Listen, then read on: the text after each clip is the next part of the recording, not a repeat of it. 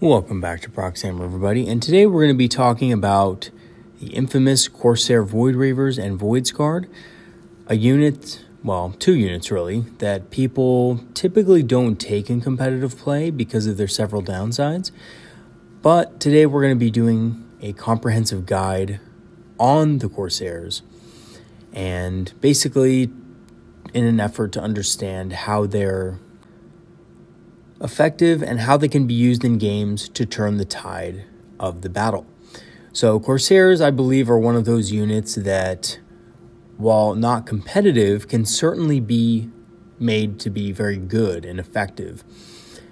So they may not be as good as other units in our codex, but they can certainly punch their own weight, and they're very self-sufficient. So let's get right into it.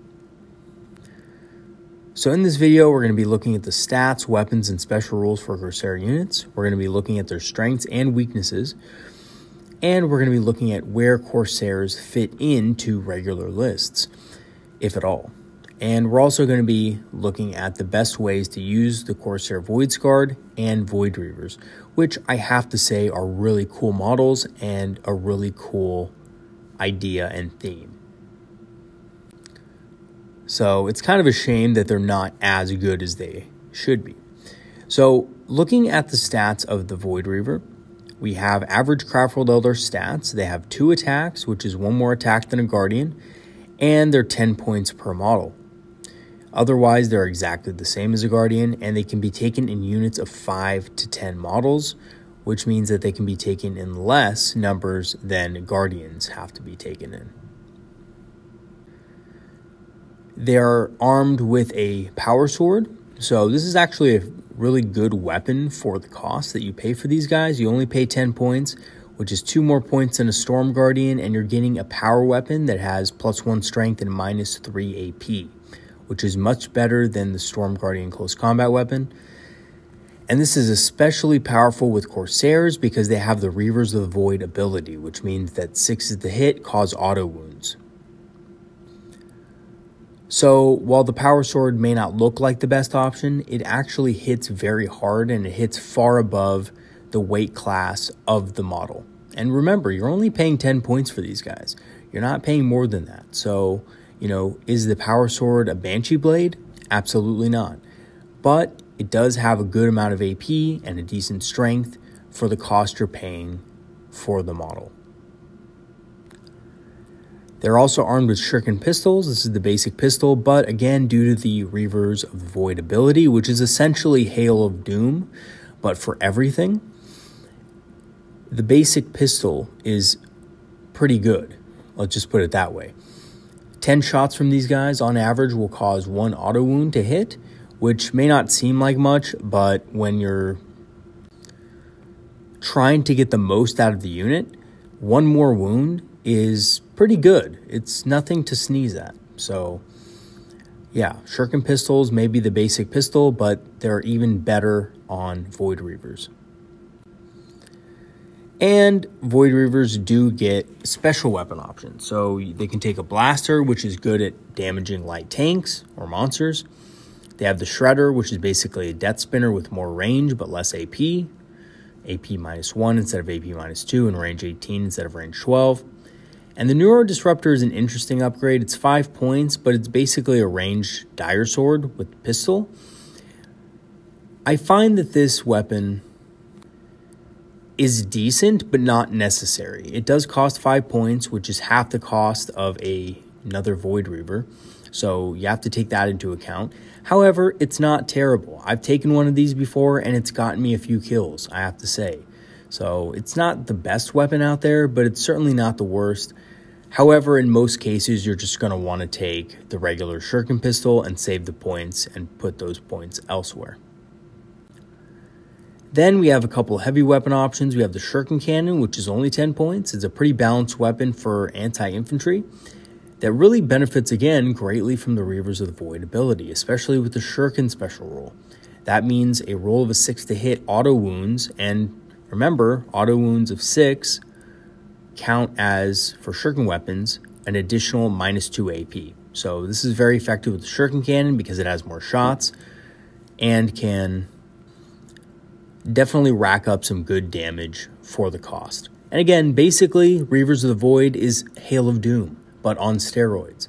So Hail of Doom only works with shuriken weapons, whereas Reavers of the Void works for any attack. So you're really getting a lot of bang for your buck with this shuriken cannon. They also have access to the shuriken rifle, which is essentially a shuriken catapult, but instead of range 18, it has range 24 and is rapid fire 1. So essentially kind of like a mix between a shuriken catapult and a splinter rifle of the Dark Eldar. So perfect for keeping distance while maintaining the shuriken special rule, which is extra effective with their Reavers of the Void ability.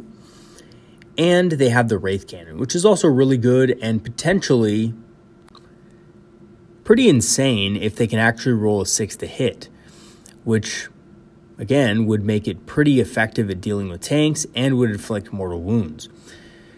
I think the Wraith Cannon actually is a slightly underrated choice for this unit because it does have the assault keyword, which means that it can move and fire without penalty. So that's it's a very good thing to keep in mind because the shuriken cannon is a heavy weapon, which means that if you want to move and fire with it, you're going to be at -1 ballistic skill. Now, this doesn't matter too much. Again, if you are facing down infantry and you want the Corsairs to deal with infantry or sit back on an objective, that extra range is going to be much more useful than the Wraith Cannon. However, the Wraith Cannon is still an option, and I think it is a very powerful weapon for this unit. And then we have the upgrade, the Mist Shield, which gives a 4+ invul save to the Felarch, which is the squad leader. I truly don't think this upgrade ever has any real value, I have to say. And it seems like more of a kill team inclusion, to be honest, something that'd be useful in kill teams, but something that's not really useful in regular games. So I don't think it's worth it, but it does give the Felarch added durability if you need it. However, trust me, guys, you're never going to need it. There's never going to be an instance where you actually use this and the squad is still worth keeping alive. There's just no point. I mean, I suppose in odd scenarios this could be useful, but it's one of those things that you really don't want in your list because it's not going to give you much value for its cost. And here's the reason why people don't take them. Because of their Outcast and Pirates ability, the unit can never be taken as a compulsory choice unless the detachment has only Enrathe units. So that means other Corsairs or Prince Riel, which, by the way, Prince Riel is an Enrathe unit, which means that you can have a detachment entirely made up of Corsairs if you include Prince Riel in that detachment. And at that point, they will count as compulsory because every other unit is also Enrathe.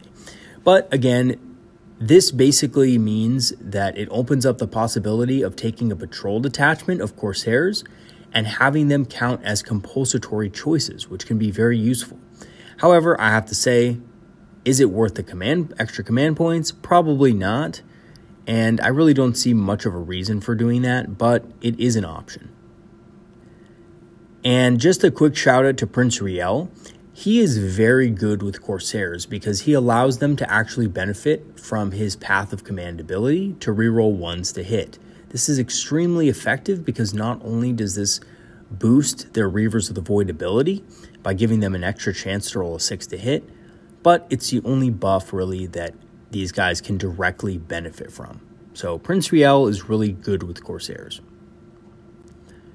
And of course, here's what I've been talking about for the last couple minutes is the Reavers of the Void. So each time a model in the unit makes an attack, any attack, an unmodified hit roll of 6 automatically wounds a target and is treated as an unmodified wound roll of 6. So this is basically Hail of Doom, but for every single attack, ranged and close combat, and it's extremely powerful. And even though they don't benefit from Craftworld traits or most psychic powers, they are cheap enough that you can always just take more of them, which means that you're getting more Reavers of the Void procs and stuff like that. This unit can actually be extremely powerful if it can be allowed to perform the function that it's good at, which is killing infantry. But also think about this. A unit of these guys charging into a tank with power swords might not be a bad idea because guess what? a lot of those attacks are going to score auto wounds. So it might not actually be a bad thing to use these guys as finishers or, you know, a unit that can hit far above its weight class. And again, just like Hail of Doom units, right? Dire Avengers are really good at killing basically everything with Hail of Doom. These guys can essentially be a lesser version of that for a cheaper price point. Even though they can't be buffed, they are cheaper, which means that you can take more of them, which is essentially kind of like a buff in and of itself. And lastly, we have their keyword. So the key here is they have the Enrathe and the Azurani keyword, and the Azurani keyword allows them to benefit from certain Craftworld stratagems, which is very important. This means they can benefit from things like Bladestorm and Fire and Fade and different stratagems like that. And then we have the Voidscarred, the Corsair Voidscarred. So basically they have the exact same stat line as the Voidreavers, but they have one more attack, making them a little bit more adept at close combat, and they cost 2 more points a model at 12 points. And they're an elite slot. Now the cool thing about this unit is that you can actually take multiple special models which buff the squad in different ways. The Shade Runner is a melee specialist with 1 more attack and weapon skill. However, I do not recommend taking him in most cases because he does not make up his points worth of damage in most cases. In most cases, it's just better to go with another Corsair Voidscarred. The Soul Weaver is a defensive specialist that protects the unit from 1 attack each turn. And the thing about this is I think if this unit was a more elite, smaller unit, this could be very effective. But they're single wound models and they're not very tough. So I don't think this is that great, to be honest. And you're paying a lot of points for the Soul Weaver. So typically, I don't think it's the best idea to have one. However, you know, if you like the Soul Weaver, you can add one into the unit. It doesn't hurt it that much. It's just about 8 more points. Well, 8 points more expensive. And then the Wayseeker is basically a Psyker with access to Runes of Fate and Fortune. I didn't put Fortune here, but it also does have Runes of Fortune. And this is probably one of the best and biggest reasons to take this unit is because of the Wayseeker. Having access to Runes of Fate and Fortune is very useful, especially when you're using offensive psychic powers. And lastly, you have the Felarch, which is the unit leader. The Felarch benefits from 1 extra attack and 1 extra leadership over the regular Voidscarred. They are all armed just like the Voidreavers with power swords. They're effective close combat weapons with high AP, and again, they're especially powerful with the Corsairs, Reavers of the Void ability. And these guys actually use these power swords a little bit better because they have more attacks than the regular Voidreavers. So they're more deadly with these power swords. Just like the Voidreavers, they can take a Shuriken Cannon, which is basically a balanced weapon for anti-infantry and also benefits from Reavers of the Void.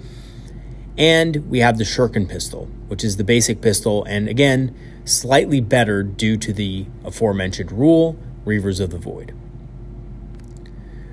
We have, again, the special weapon options, Corsair Blaster and Shredder. The Blaster is pretty effective at doing light damage to tanks and monsters, and the Shredder is basically a Death Spinner with more range and less AP. And lastly, we have the Wayseeker weapon, the Witch Staff. This is basically the same thing as a Spirit Seer. It always wounds on 2+ and does D3 damage. Not a bad weapon, but not super fantastic. The cool thing about the Wayseeker, though, is that the Wayseeker has more attacks than a normal Spirit Seer or Farseer.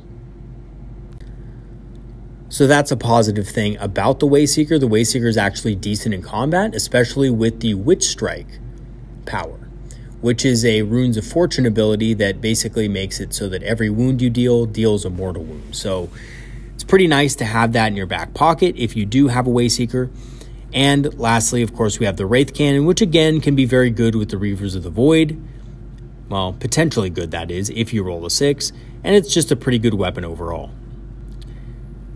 And then we have an interesting inclusion that the Voidreavers didn't have, which is the Ranger Long Rifle. And this is a little interesting because of its synergy with Reavers of the Void. Again, a 6 to hit will cause an auto wound of a 6, which also procs the Ranger Long Rifle's ability. So you're basically going to be doing 2 damage with this thing if it does happen to roll a 6 to hit. However, this weapon is a heavy weapon and it's not very good on the move. So in most cases, it's just not going to be that much more effective than a regular shuriken rifle. And it's definitely not going to be as effective as a shuriken cannon at doing damage. So even though it's a little less points, it still costs 5 points, which is, again, another interesting thing. And to be honest, it makes them more expensive, point for point, than a ranger, and a ranger does this much better. So even though this is cool from a kill team kind of perspective, having the ability to take a sniper rifle, from the perspective of an actual bigger game of 40k, it's just not going to be that useful, and often it's just going to be, in most cases, a waste of 5 points. Then we have the paired Hekatari blades, which are the Shade Runner weapons. They're slightly worse than the power swords, but the stats of the Shade Runner make up for this slightly. Again, I don't think the Shade Runner is that cost effective, to be honest, even with the Shade Runner Assault ability, which I'll go over in a second. I just don't think they're that cost effective, but they are cool looking models and it does increase the power of the unit in combat slightly. For pistols, we have the Fusion Pistol and Neuro Disruptor. The Fusion Pistol is pretty expensive at 10 points and in my opinion doesn't really have the range to be effective, but it can pack a punch in close combat if you are allowed to shoot, which basically means if you didn't kill the unit you charged into, the Fusion Pistol can be useful for killing another model.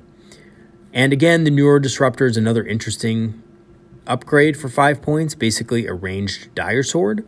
And statistically speaking, if this weapon is allowed to shoot a few times, it will make up its points fairly quickly. And the kind of cool thing about these 2 pistol inclusions is that one model in the unit can actually be armed with 2 pistols, as the Fusion Pistol replaces the power sword. So you could actually be running around with a Shuriken Pistol and a Fusion Pistol. So that's kind of cool, but not really that effective. Just mostly for cool factor, to be honest. And we have some of the unit's special rules here. We have the Channeler Stone, which is the Soul Weaver's ability to negate the first failed saving throw. Now, here's the thing about this. This ability isn't actually as good as it sounds because it designates that it's the first time a saving throw has failed for the bearer's unit. It's not when you choose. If it was when you choose, I think it would be much better and possibly good to include a Shadow Weaver.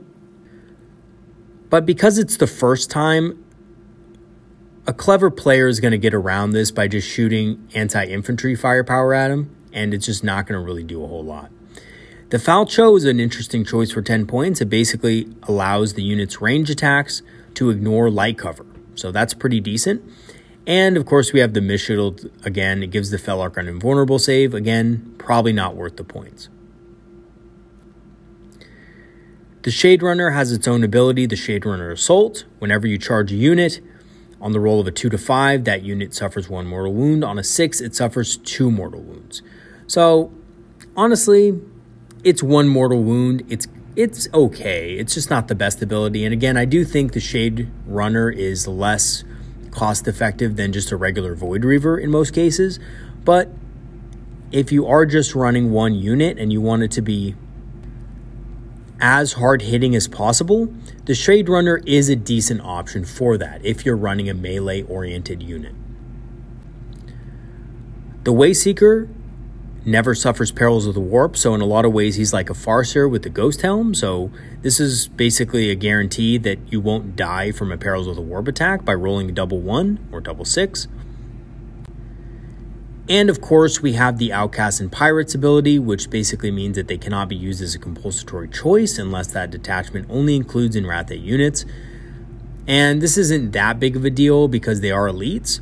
And then Reavers of the Void basically, right, Hail of Doom for all of their attacks. 6 is to hit, auto wound, and it counts as an unmodified wound roll of a 6. So it procs different abilities that wound on 6s, like shuriken weapons. And lastly, the Psyker ability for the Wayseeker. Basically, the Wayseeker can cast and deny 1 psychic power return and knows 1 power from the Runes of Fate or Fortune Disciplines. I forgot to mention that here, but it can also learn from the Runes of Fortune. It can't use powers, though, to target its own Corsairs, which is the problem, right? Because most of the Runes of Fate powers only target core units, and these guys are not core, but they make excellent use of offensive spells like Executioner and Mind War and Crushing Orb and things like that. Maybe not so much Mind War because they have a lower leadership value than a Farseer, but they can definitely use powers like Executioner and Crushing Orb and Witch Strike to pretty good effect for their cost. So when we start to talk about their strengths and weaknesses, they do have a lot of considerable weaknesses, but they also have some good strengths. They have a reasonable base cost with solid stats. They auto-wound on 6 to hit with everything. It doesn't matter what weapon they have. They have versatile weapon options, which include anti-tank and anti-infantry weapons. The Voidreavers themselves are objective secured, so they can do a good job capturing objectives and taking objectives away from enemy units. The Corsair Voidscarred have the cheapest Runes of Fate Psyker, which also can cast Runes of Fortune for a low cost, and they can still benefit from stratagems. So even though there's only a few stratagems that they can actually benefit from, those stratagems happen to be pretty good. Now they do have some considerable weaknesses though, and this is one of the main reasons why no one takes them. They can't be affected by any direct buffs other than Prince Riel's Path of Command aura. Other than that, they are not considered Craftworld units, they are not considered core units, so therefore they cannot benefit from any of these buffs. The other thing is that they are not compulsory, which means you cannot take Voidreavers or Voidscarred as compulsory choices in a detachment. So if you want these guys, you're still going to have to fill out the minimum troop or elite slots with other Craftworld Eldar units. So they can't be taken as a force of their own typically unless you use Prince Riel in certain circumstances in smaller point games. You just can't do it. It's almost impossible. But you can have a significant number of Corsairs. You just need to meet those minimum requirements for the Craftworld, which is typically in a battalion 3 troops and 2 HQs. So having said that, where do Corsairs really fit in, and is there room to fit them in regular lists? And I think there's a couple of ways in which they can fit into regular lists to be effective. One of which is close combat oriented lists who can't really spare psychic powers on buffing shooting units. So the reason why this is good is because if you're using Guide and Doom on your close combat units, then your shooting units are basically going in unbuffed. Now, the cool thing about Corsairs is they come with a self-buff, which is the Reavers of the Void. They basically have Hail of Doom, right? So these guys can be used to pick off enemy units at range and whittle units down to make them easier to deal with for your combat units. So they do fit in nicely with close combat-oriented lists. And the Voidreavers are also the cheapest objective secured unit in the Codex at 50 points base. Even Rangers are more expensive, 15 points more expensive. So if you're looking for a little bit of extra objective secured coverage and you already have your Rangers, and maybe you're thinking, I don't quite have the points for a Ranger unit, instead of cutting some stuff out in the list, some upgrades that you may need, you can put in a unit of Corsairs for 50 points with shuriken rifles, and that can give you some extra objective coverage. They also offer cheap psychic support in the form of the Wayseeker for Corsair Voidscarred. And again, they can have pretty good offensive psychic powers, and those offensive psychic powers are a little bit better in most cases with the Wayseeker than they are with the Farseer. Remember, a Wayseeker is kind of expendable. It's okay if you put the Wayseeker in harm's way because the unit isn't that expensive. It's not that, needed for victory, right? So having that unit have an offensive psychic power is very useful, and they can also be used to score on psychic secondaries without having to sacrifice your Farseer or Warlock, who may have a better more important psychic power to cast that turn. And lastly, they can still benefit from the Runes of Battle debuffs. So yeah, that's right. Things like Reveal, things like Jinx. Corsairs can still benefit from these debuffs because they do not specifically say that only Craftworld core units benefit from them. So you can Jinx an enemy unit and the Corsairs will get the benefit of that debuff. You can use Reveal on a unit and again, the Corsairs will get the benefit of that debuff. So they can also benefit greatly from the Runes of Battle debuffs. So basically, I've playtested these guys a little bit over the past couple weeks here and there, mostly in fun games, but what I can say is the best ways to run the Corsair Voidscarred and Voidreavers that I found are as follows. And with the Voidreavers, I have two builds. One is the Crafty Swashbucklers, and the other is the Shifty Buccaneers. And for the Voidscarred, I have the Psychic Privateers and, of course, the Space Pirates crew. So the first build that I've actually found to be a little effective is the Crafty Swashbuckler. So basically, this is a minimum unit of 5, armed with power swords and shuriken pistols. So this unit is basically just going to be used in conjunction with other combat units to provide support, or be held in reserve as a counter-assault unit to protect your backline elements. Typically, if you have a webway portal or something like this, a unit like this can be decent as a cheap way to sweep off enemy units that are trying to control that objective, and because they have the objective secured ability, you will still be able to score points on secondaries like the Hidden Path, which is pretty much a requirement if you do have a webway gate in your army. And for 50 points, they actually do decent damage. They're not actually that bad. And they're basically half the cost of a Howling Banshee squad. So you could have 2 units of these of 5 for the same cost as a Howling Banshee squad, and they could do pretty comparable damage against most enemy types. Now, against really tough targets, they will have a little bit of a harder time because they can't be buffed or anything like that, like Howling Banshees can. And they don't have that cool Banshee mask, which forces enemies to strike last, but they can be effective against certain opponents. And they also work quite well with Howling Banshees too, because they benefit from the Howling Banshees Banshee mask, which forces the enemy unit to strike last, and they can add a little bit of extra punch to any assault that they're part of. Because of their Reavers of the Void ability, again, 6 is the hit, auto wound. And their power swords are not terrible weapons. They have a good amount of AP behind them, AP -3, so a lot of opponents will not get much of an armor save. The next build I like to call the Shifty Buccaneers, and this is basically just a unit of 5 or 10 with shuriken rifles. This will cost you anywhere from 50 points to 100 points, and this unit provides shooting support and objective secured in the midfield without having to be buffed, and can add a significant number of damage at long range to any types of targets that you need them to hit, including vehicles. These guys, because of their Reavers of the Void ability, can also do decent ping damage against vehicles as well. Because of their ability to negate a lot of armor, because of the shuriken weapon and the shuriken special rule, even enemy tanks aren't safe from taking a few wounds to these guys per turn.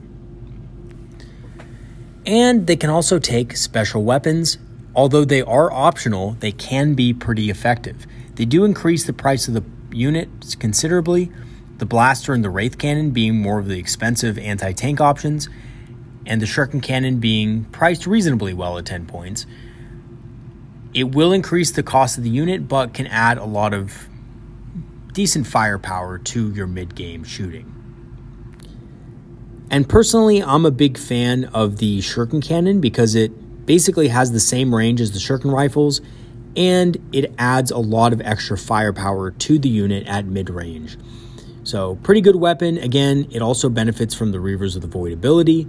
So essentially, this unit is going to be hitting pretty hard for its cost. Then we have the Corsair Voidscarred, and we have the Psychic Privateers. So this is a minimum unit of 5 armed with shuriken rifles with the Wayseeker model. So essentially, this unit is just meant to provide a good way to get cheap psychic support to Craftworld Eldar units, so either Fortune, Will of Azurin, or Doom, etc., but can also be used as an offensive psyker with Executioner, Mind War, Crushing Orb, or Witch Strike. Although if you are going to put Witch Strike on the Wayseeker, I would suggest possibly bringing Power Swords with the Voidscarred instead of the Shuriken Rifles. And these guys are also a fairly cheap way to perform psychic action. So if you need something like Psychic Interrogation or Warp Ritual, this is a pretty expendable unit to use for that. And they're not bad at it, honestly. And they can also deny psychic powers as well. And lastly, for the Corsair Voidscarred, we have the Space Pirates Crew. So this is going to be a max unit of 10 with Power Swords and Shuriken Pistols. It's 120 points base. You don't need to go much above this to be effective. So you could add in the Shade Runner and the Wayseeker and the Soul Weaver for extra utility and damage, but it's not really needed. And the reason why this is because this is a big damage dealing combat unit that auto wounds on 6s to hit and doesn't need much support outside of just having other Eldar units in the area to back it up. It really doesn't need psychic powers. All of their attacks on 6s to hit auto wound. They have 3 attacks apiece. You're getting an insane amount of value out of this unit. Of course, the only problem is, right, they're not actually Craftworld units, so they don't benefit from a lot of the things that Craftworld units do benefit from. However, they are still very cost effective. They're much cheaper than Aspect Warriors, and in big numbers, they can do comparable damage. So in conclusion, I think that even though Corsairs are often discounted at first glance, and myself included, I didn't really think much of them either because they don't count as compulsory, they're not core, so they can't be buffed easily, and they're not Craftworld models. It made them really hard to buff and support, which is a key Eldar design. So initially, I didn't think that these guys were that great. However, I do think that their great innate abilities and weapon options make them a good utility unit to fill in gaps where you need it for a reasonable price point. And they're often much less expensive than Aspect Warriors. So a unit of Power Swords of 10, that would basically be half the cost of a unit of Howling Banshees. Now, Howling Banshees hit a lot harder, but again, there's less models in the unit, and that makes them a little bit less versatile. These guys can be taken in transports, so you could put these guys in Wave Serpents or in reserve. So they do have options as far as that goes, and they do have the ability to take Shuriken Rifles, which are essentially a better version of the Shuriken Catapult for sitting on objectives in the midfield and being able to support your combat units and other units in your army over the course of a long game. And also, just because they are not core or compulsory or Craftworld, that does not mean they can't benefit from some outside of the box thinking when it comes to buffs. Essentially, a lot of the debuffs that the Warlock Runes of Battle have can be used on these guys to quite a bit of an effect. For example, Jinx, negating 1 armor from an enemy unit, is very effective with these guys. Also, a well-placed Reveal or Restrain can really help these guys lock down targets to be able to slaughter. And again, hitting on 6s being auto wounds that also count as a 6 to wound makes their Shuriken weapons extremely powerful, much like Hail of Doom. And it also works for their close combat weapons and basically all of their attacks in general. So these guys are actually quite self-sufficient